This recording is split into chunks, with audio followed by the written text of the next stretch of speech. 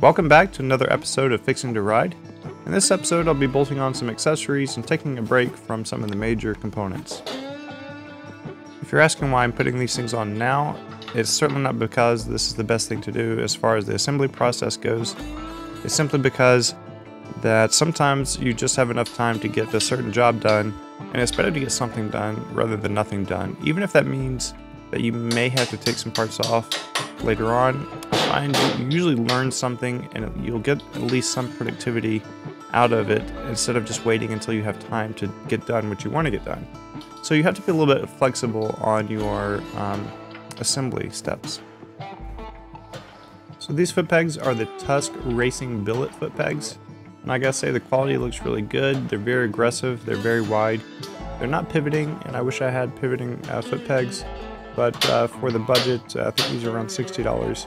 You really can't beat the value. Next up, I'll install the kickstand, the kickstand switch sensor assembly, the front drive sprocket, and the front shifter.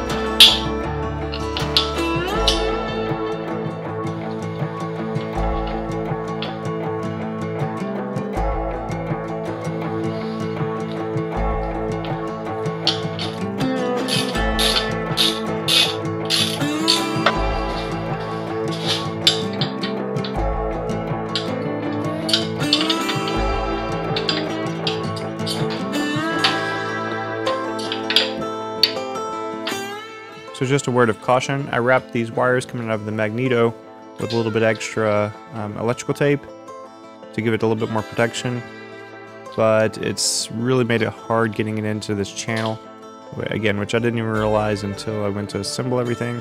I managed to get it in there, but you know, looking back, I would probably just forego adding any additional electrical tape, or just make sure to take off all the old electrical tape. So here I'm using the Tusk countershaft seal kit, which includes the collar and the O-ring required, as you can see I'm installing here, as well as a new countershaft seal. But as you can see, I already have one installed, and that's because I had a new one already that came with the engine. So I'll just save the Tusk one for either a different build or for when this one goes bad.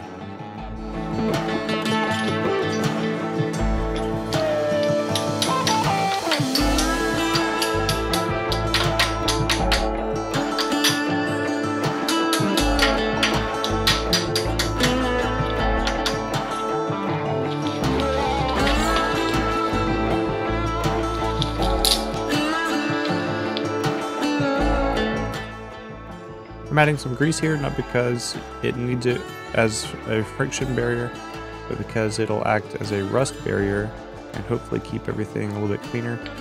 The driving sprocket is a primary drive 14 tooth sprocket, and I'll be adding the Eagle Mike prevailing torque nut instead of using the standard nut and the lock washer from Kawasaki.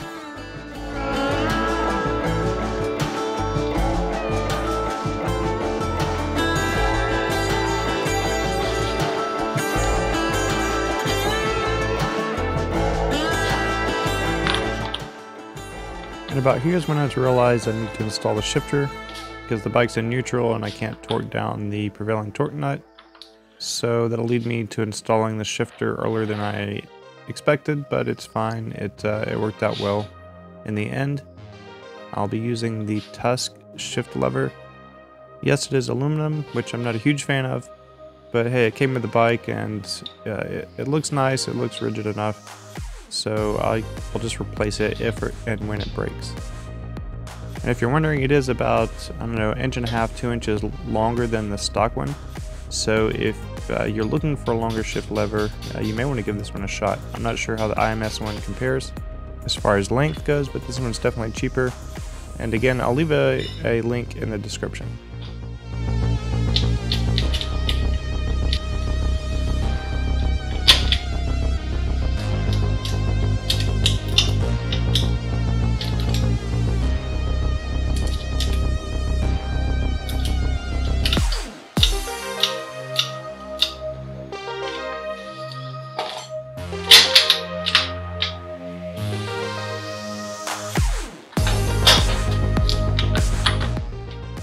the bike out of neutral, I can finally torque the propelling nut down to spec.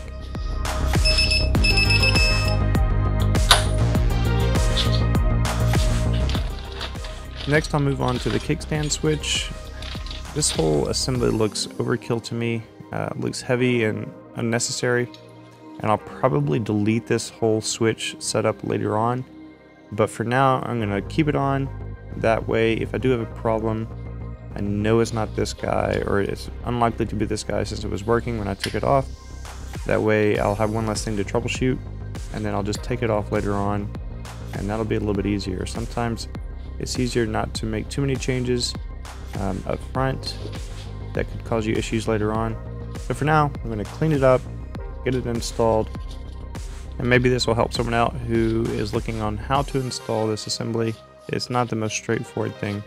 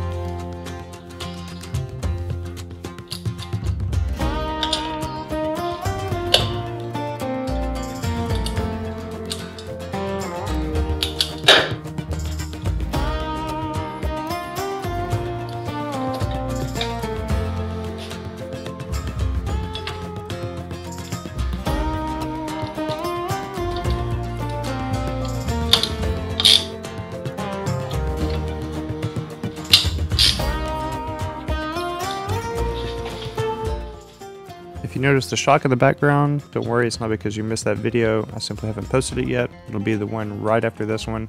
I kind of flip-flopped between these two projects, and I had the shock just sitting there being mocked up. But I will do a full video on that installation and which shock I'm using.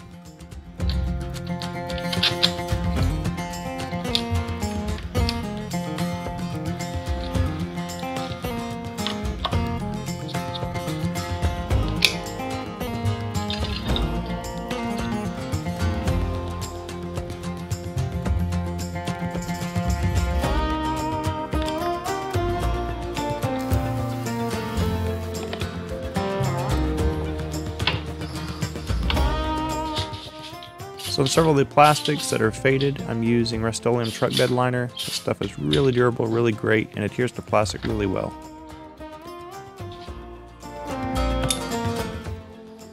So that wraps it up for this video. Again, nothing too special, but all these parts are necessary, and hopefully it'll serve as an assembly guide for someone who's looking on how to install these on a Gen 1 KLR. Again, thanks for watching, and please don't forget to like, comment, and subscribe.